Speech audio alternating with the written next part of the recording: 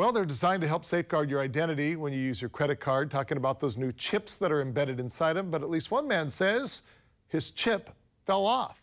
In tonight's Action Line Consumer Alert, Shawnee Barr explains what the risks are if it happens to you. Almost every credit card nowadays has one of these. It's a chip that's embedded in your credit card that contains encrypted digital data about you. But that same technology could leave you vulnerable to fraud. Recently, a Chicago man claims the chip on his card fell off.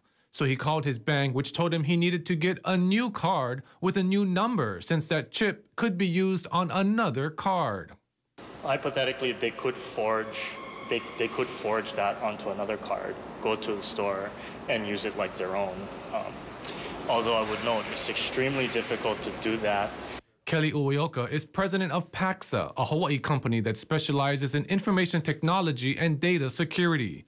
He says losing the chip is the same as losing your credit card.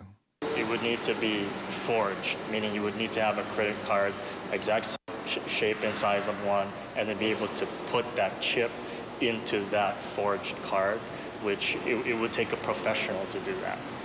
A spokesperson for the Hawaii Bankers Association says there have been no reports of chips falling off here in Hawaii, and instances of it happening are rare.